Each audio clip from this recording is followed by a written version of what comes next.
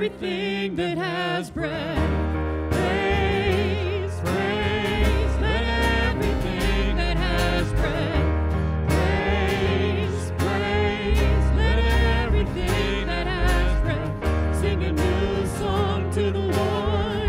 Oh, let our praises roar. Praise, praise, we praise the Lord.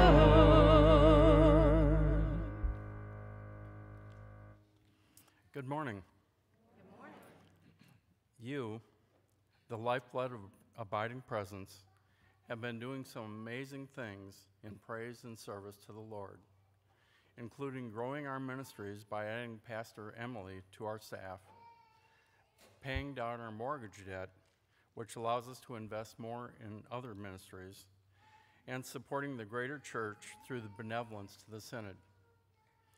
In addition to those financial aspects of praise, many of you have invested countless hours providing your time and talents in service to our mission, God's mission.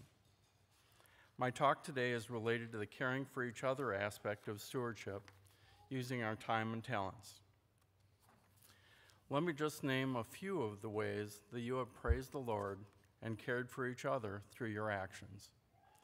Worship leadership, including assistant minister, acolytes, crucifer, communion assistants, ushers, altar guild, and many more. Music and worship, including our chancel choir, praise band and vocals, and instrumental music. The audiovisual team, which supports both our sanctuary experience and streaming our service.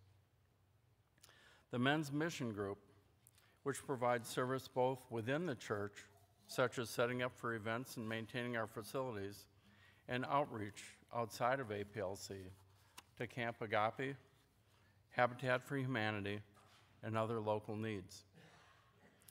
Our InReach and Fellowship Committee, organizing, serving, and cleaning up after our congregational functions, and numerous individual efforts that range from mowing the lawn weekly, fixing leaky water pipes, spraying weeds, getting better interest on our money, finding a better insurance company, painting classrooms, delivering monthly food collections to the food bank.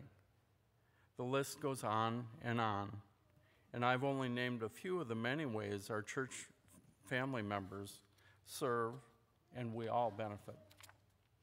I believe each of us has a responsibility to participate in the activities of our church family, both financially and with our time and talents, to the extent that we are able.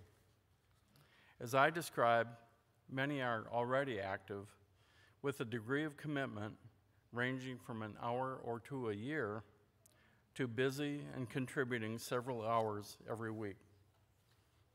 Some of us are already committed to the extent we are able, which is wonderful. Others have the means to increase commitment. We have some ministries that are especially short on volunteers. This results in a few people participating frequently, sometimes only having one Sunday a month to worship without other commitments.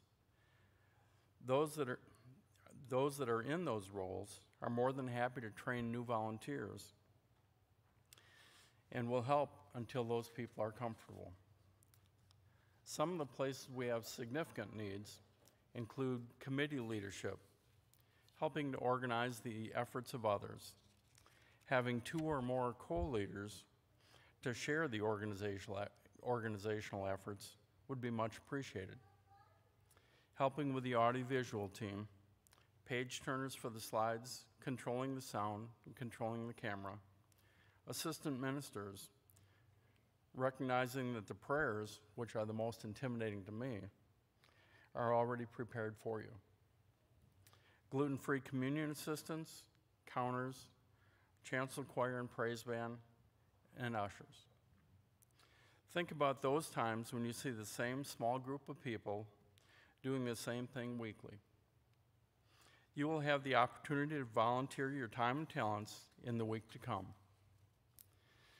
In summary, please increase your involvement in service roles to the extent you are able, which helps share the responsibility among our church family as we care for each other.